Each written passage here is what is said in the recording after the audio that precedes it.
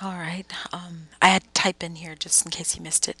I have to type in H0. We're always talking about the null hypothesis when we're talking about our rejection for 10-4 number 5. All right, now we're going to move backwards a little bit. We're going to go 10-4 number 3, which is actually a right-tailed test. So I'm going to make my life a whole lot easier. I'm going to copy, right, highlight first, copy, Control C, and then go over here and Control V, paste. Let me make my cells big enough so I can see what the heck I'm doing. There we go. All right, now for this problem, it's 0.3. You can see it right there. There's the hypothesis in the null and in the alternative. Alpha is 0.05 this time, 75 for x, 200 for n. And because I've got cell references in here, see that?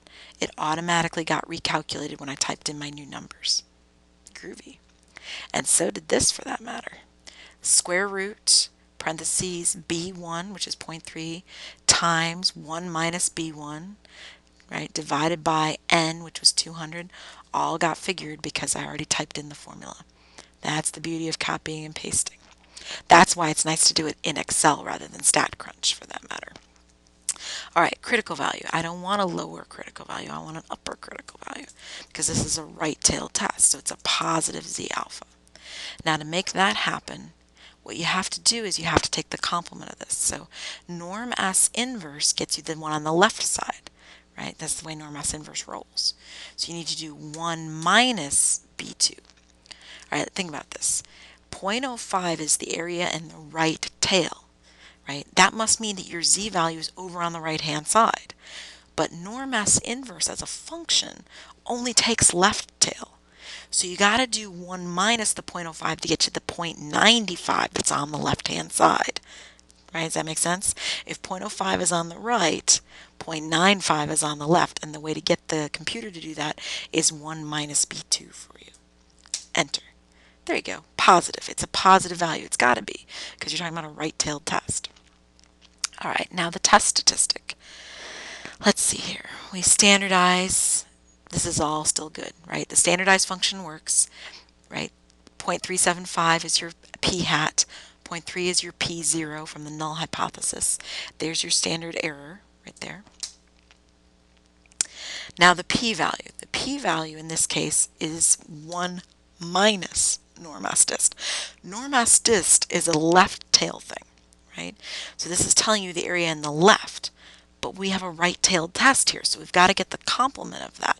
So you have to do 1 minus that to get the right-tailed area.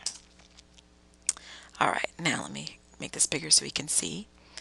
Now let's compare the two yellow ones, the critical value and the test statistic. That's the classical method.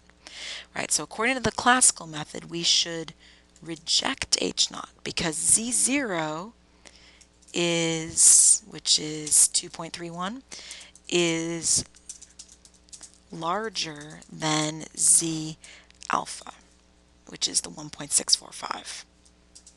Okay? By the same token, we need to reject H0, right? If you reject with the classical method, you're going to reject with the p-value method. Just keep that in mind, right? As long as alpha is the same for both. Now, p-value is always a less than thing. So you always want to compare the green p-value here up to alpha right here. That's why I left them both green.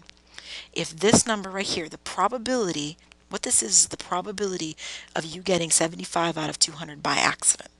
So if the probability of that is lower than 0.05, you're going to reject H0, which it is, right? It is lower than alpha. Therefore, you reject H0.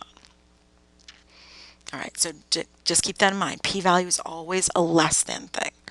Test statistic, the classical method, is greater than if it's a right-tailed, less than if it's a left-tailed, or both ways if it's a two-tailed. But p-value, no matter what kind of test it is always less than, always. That's why p-value is actually kind of a nicer, easier method. All right, next time I see you, it will be for a two-tailed test. I know you're excited. See you then.